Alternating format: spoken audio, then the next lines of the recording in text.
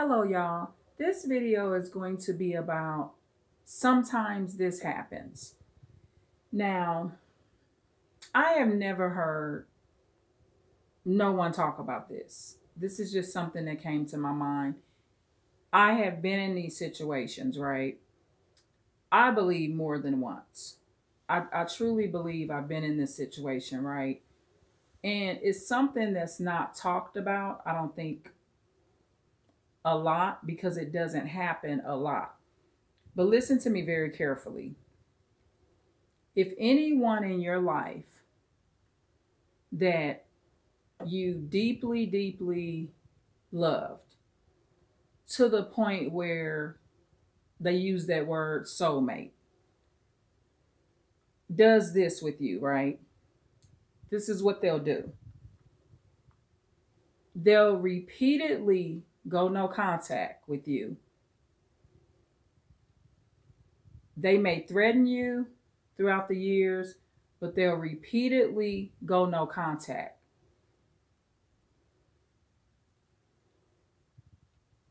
And that's because it's kind of, the hoovering, bringing you back. I mean, part of them wishes that it could work. And then throughout this process, there's some aggressive temperament behavior, maybe aggression on the phone. But you notice when they get aggressive with you, they go back in hiding, they go no contact. This is why sometimes it happens. Like I said, it's rare. It happens because this individual loves you enough, whatever their version of love is, and they know that they are homicidal and they do not want to kill you. However, for many victims that end up being killed, they do not pick up on this red flag. So what happens is they keep going after the narcissist.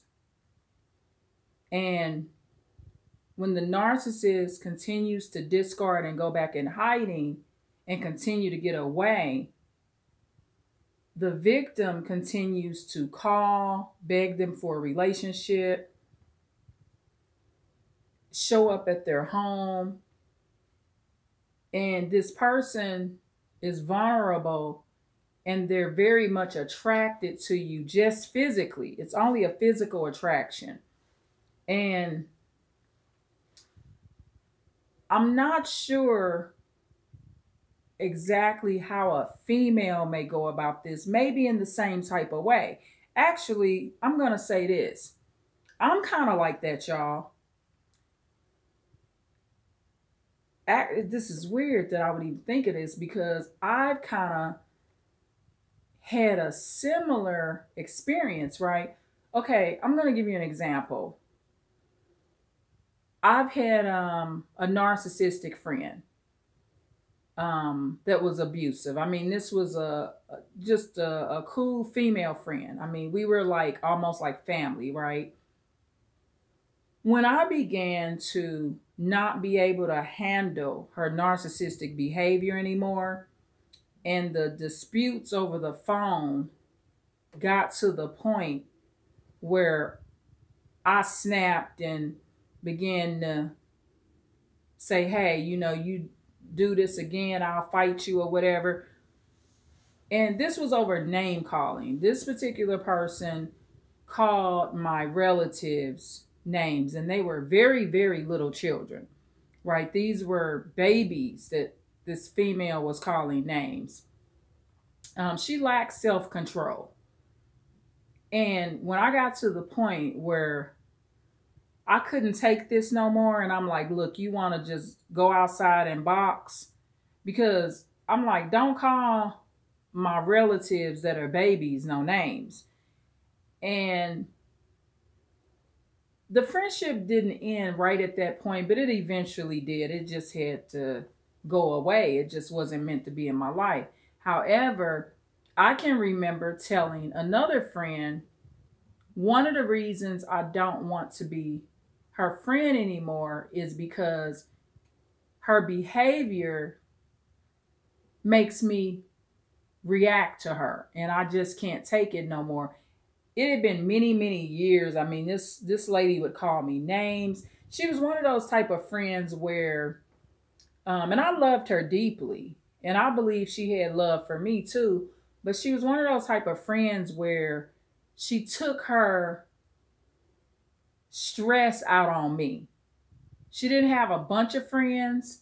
She was real family oriented, and she seemed to take her stress out on me and probably others, not just me. However, so that's a good example. I mean, in that case, I didn't want to kill this lady, but I got away from her because what I didn't want to do was fight her neither. Okay?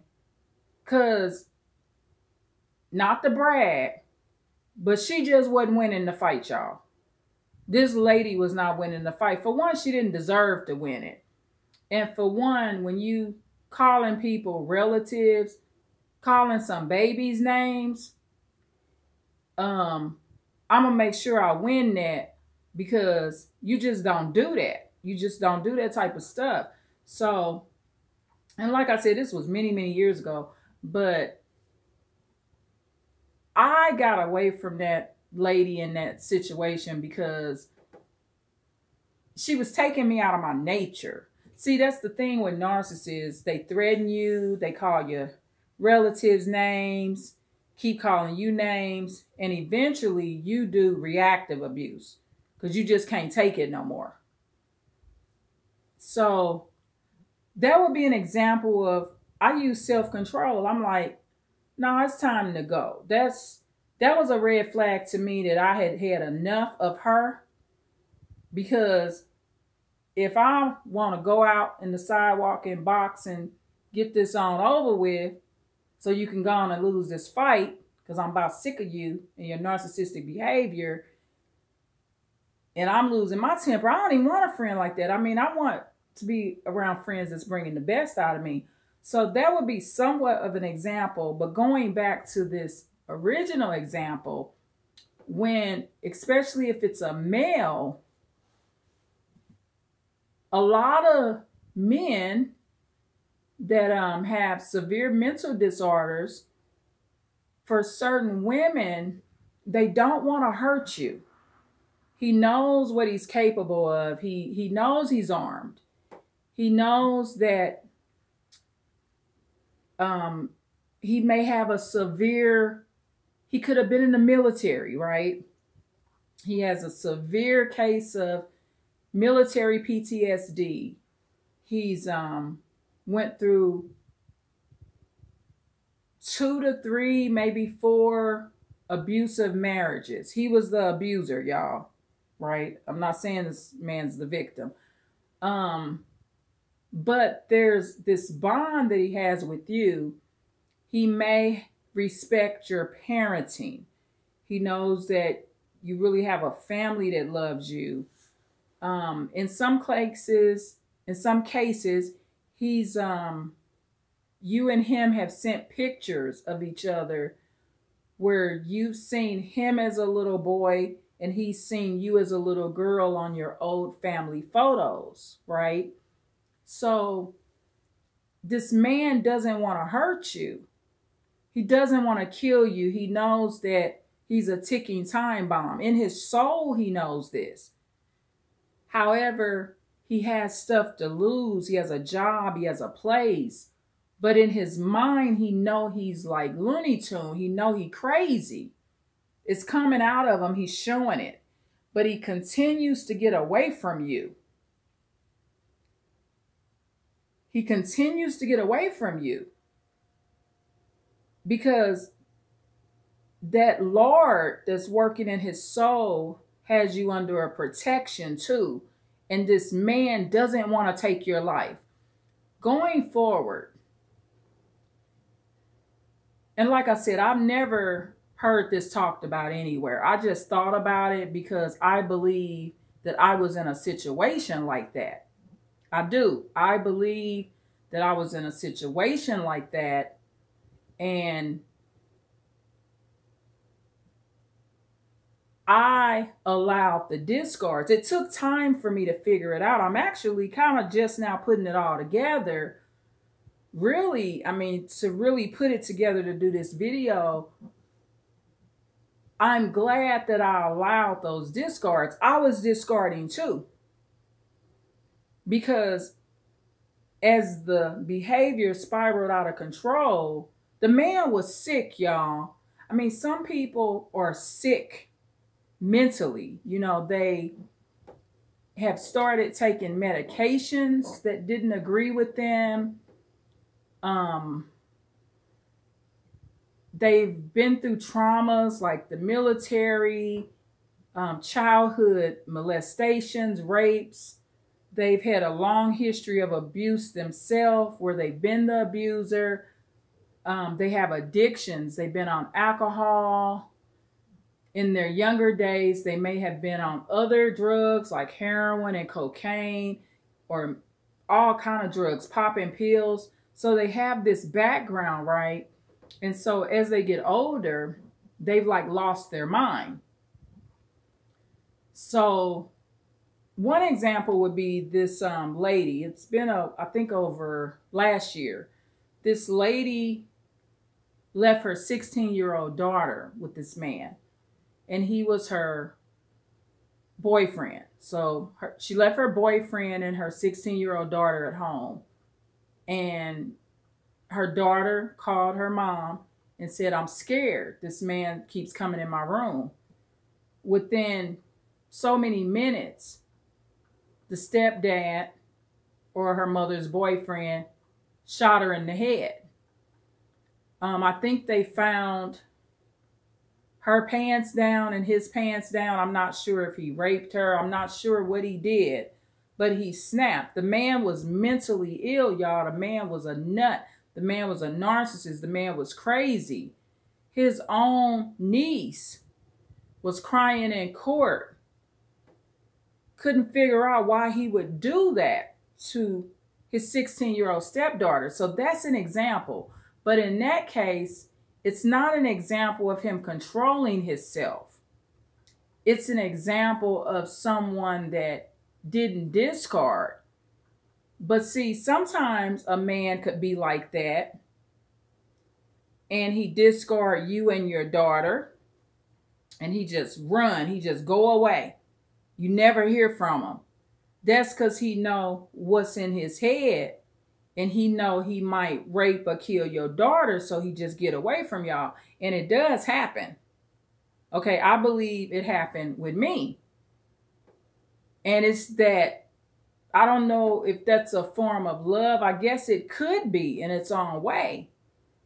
So if I could ever say, okay, well, did that narcissist really love me or care in any kind of way, I could testify that yes, I feel like he made sure it didn't work and continued to discard and allowed me to discard. He allowed himself to do enough where I would discard too.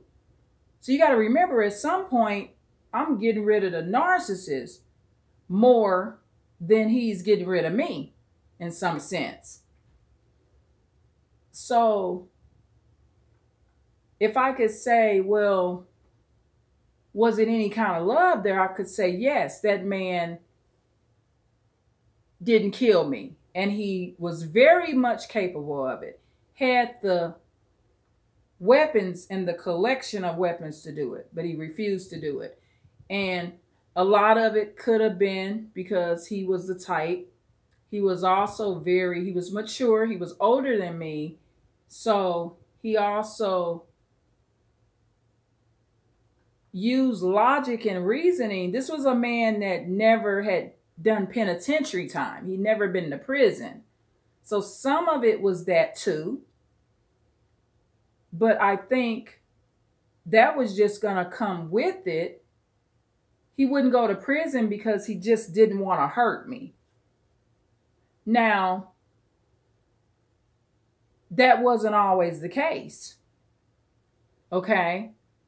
Another narcissist probably would have killed me by now, even if it was an accidental murder. Okay. And a red flag, okay, when sometimes this narcissist will discard you and keep doing it because he don't want to kill you. One of the red flags that this is being done, listen to me very carefully, is this. So if you've been in this situation where this kept happening, but you know he's lost his mind, for real, he's lost his mind. The man talking crazy, going off, he's spiraling out of control. There's a weird threat out of nowhere over nothing. He started looking mad all the time, looking like just an angry man. Another red flag that he's discarding, making sure the relationship don't work because he doesn't want to kill you. And he also doesn't want to beat you up neither. He doesn't want to beat you. One of the red flags that he's doing this is he never physically hits you. Okay, listen to me. A man that doesn't want to hurt you, he will never hit you. Even if he's hit somebody before. See, what he did before in these type of cases, this sometimes case, has nothing to do with you. Think about it. You've had people in your life, sometimes you don't love everybody the same. That's why you got parental love, you got spousal love, you got sibling love, you got friendship love, neighborly love, co-worker love. You got different types of love. So this particular, sometimes this happens, this person got a special heart for you. So for you, you're kind of like somebody that touched his soul some kind of way, right? Like kind of like, it's like a level of real love, but he can't really fully love you because he's a narcissist, right? Or highly narcissistic, which means he couldn't be diagnosed with MPD, but he has very little empathy to offer. And the empathy that he is offering is going for you because he don't want to hurt you. But one of the red flags that this is happening is that he'll never hit you. I was in this situation. This man never hit me. Ever. And so that's a sign right there. So let him go. Because if you keep not allowing the discards and you chase this man and not pick up on the sometimes this happens, he's going to kill you and be very sorry for it and not mean to do it. Those are the cases where you see these men in court and they cry like babies. They ain't always faking, y'all. When you see those rare cases where the man has killed his ex-girlfriend, his current girlfriend, or his ex-wife or current wife, I'm going to mainly speak on when they kill their exes. You'll notice this pattern where the family will even say, well, they kept breaking up for long periods of time. They were because he didn't want to kill her. But he knew he was sick.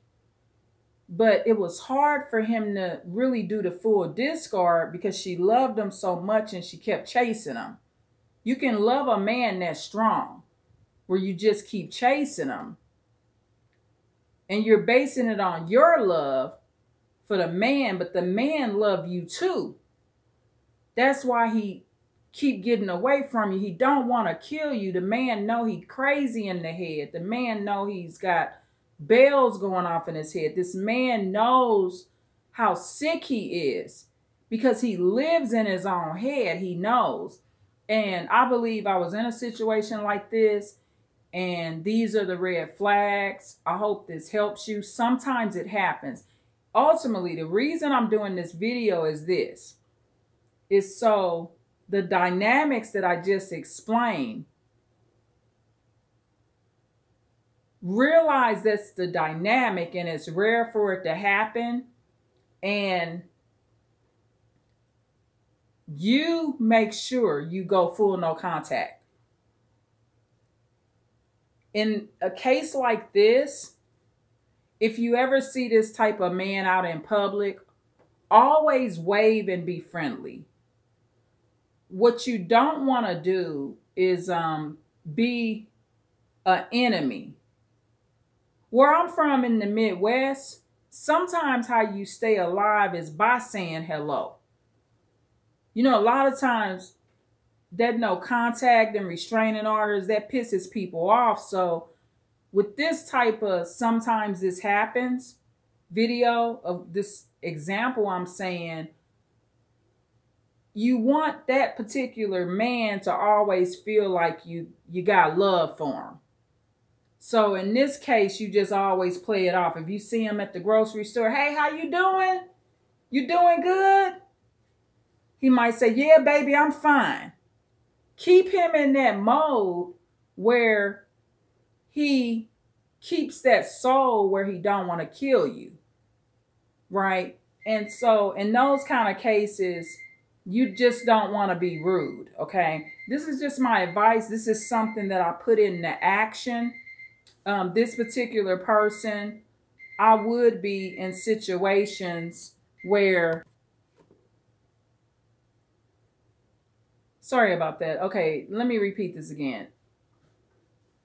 In these kind of situations, you just don't want to create an enemy. You just kind of like just keep it cool, right? But this does happen. It really does. It's rare, but a lot of women, they don't pick up on the red flags. And I gave you some of the red flags. And I believe it happens because they just got a soul for you. The Lord has put it on their heart and basically told them don't do it. And they're trying to follow that. And they're discarding you in this case so they don't kill you. And in a lot of cases like this, what happens, this can happen too, y'all. Say some years go by. This would be the type of man you see on the news because he's killed somebody else. And you're sitting watching the news like, oh my goodness, that could have been me. But he just stayed away from you. He just went on to somebody else. Another situation many years ago, this wasn't someone I was boyfriend, girlfriend with, but we were kind of like adopted family type of thing many, many years ago. And I observed, I didn't know what I was observing or watching at the time, but this gentleman had pretty much a nervous breakdown. And I didn't know what he was having at the time, but it was just concerning. It was a concern situation. And I was actually around the person one evening in a parking lot, and the person was very intoxicated. Several years later, he murdered the mother of his children right in front of the children. He wasn't the type of man where he would ever hurt kids. He was the type of man, he always was kind and loving to children. He was from the South originally, born and raised in the South. But I watched that particular man have a breakdown, full-blown nervous breakdown. Like I said, at the time, I didn't know what it was. And he was explaining to me, I forgot what he said. They said he had a clinical breakdown or whatever he said that they at his job. He checked in at one of the manager's offices, and they had on the insurance at that particular job, they covered therapy, right? Employer therapy or whatever. You know how some companies you can get therapy. It's not just with your insurance. It's some kind of other program that they have. I forgot how it worked. I never utilized any of that type of stuff, but I've heard some jobs will cover like immediate therapy. It's not just your insurance. It's some other program or whatever, right? So he was diagnosed as being basically having like a nervous breakdown. And several years later, he did kill. Now, like I said, in his case, and he's still in prison right now to this day, but in his case, I wasn't in a relationship with him, but I watched it happen. Now, in the situation I was in, that man, whatever drop of love he had or whatever that is he had for me, he just didn't want to kill me, y'all. And I understand that now. And I'm glad I allowed all those warning signs. He was basically begging for help. He was saying to me silently, please leave me alone. I'm dangerous. I watched the collection of the weapons, the violent temperaments that spiraled out of control. I saw it all. I heard it all, and I'm still alive, but just get away. Let them get rid of you. They don't want to kill you. And like I said, these cases are rare, but there's some people that know what's really going off in their brain, and they just don't want to do you like that. Like I said, I use the example of I'm kind of like that too. Like I know I can't take no narcissist like that. I know what I can take and what I can't. So I don't sign up for it, because that way I'm in the right position with the Lord too. I'm not involved in that reactive abuse. I'm not the type of person where I could just consistently take ongoing abuse and have self-control the entire time. I just won't keep self-control because I care about myself enough. I'm going to try to put a stop to it. Some kind of way. I'm going to put a stop to it, call the police or do something. But if I don't have no police support and I don't have no bodyguard to support it, I'm going to start coming back at that, because it's not in my nature. It's not in my makeup to take a bunch of ongoing abuse. And that's because I wasn't raised in an environment where that was just the total norm. Like, I'm not saying my family never had fights and I never seen a domestic violence situation, but overall, I was one of them kids where my grandma running her business and she at work, and we eating fried chicken and taking long naps. And we could take long naps after eating this fried chicken because there wasn't no domestic violence consistently going on. Kind of like, overall, it was a lot of peace in my environment growing up. I could look back and say that part of my childhood mostly was peaceful, and that's how I lived as a child, and that's what I'm used to now. Now, some people, that's all they know. They never really been in a house where it wasn't loud noise and fighting, and they're immune to it. So I'm not immune to it. So it goes against the grain of who I am. But yeah, going back to what I was saying, I truly believe that that particular man spared my life. And I didn't know it when it first was happening, but the entire time he was sparing my life, my physical life, and my feelings. I remember him telling me, I don't want to hurt you. At the time, I thought it just meant emotionally. But when I look back on it, he meant in all ways. I don't want to hurt you. I don't want to hurt you. So, yeah. So, just remember, sometimes this happens, y'all. Okay? For both men and women, but really, real strong for men. Because remember, a man's nature, even though there's many men that kill women, a man's nature is a protector of women. And that's why when I say sometimes this happens, sometimes that dangerous man has this soul for you and this love for you, and he don't want to hurt you because that protective instinct is kicking in. Because that's a man's true nature, is to protect us. Despite what you hear, oh, they all bad, they no good, they all narcissists. No, that's not true. I was raised around protective men. They weren't perfect, but they were protectors. So because of that nature, sometimes this happens. He's going to discard you so he doesn't kill you or beat you to death, stab you, do something very horrible to you. He knows he's capable of doing it. He knows, he thinks about doing it to you sometimes because you make him angry because you're not doing what he asks you to do anymore. You're not giving him sex when he wants it.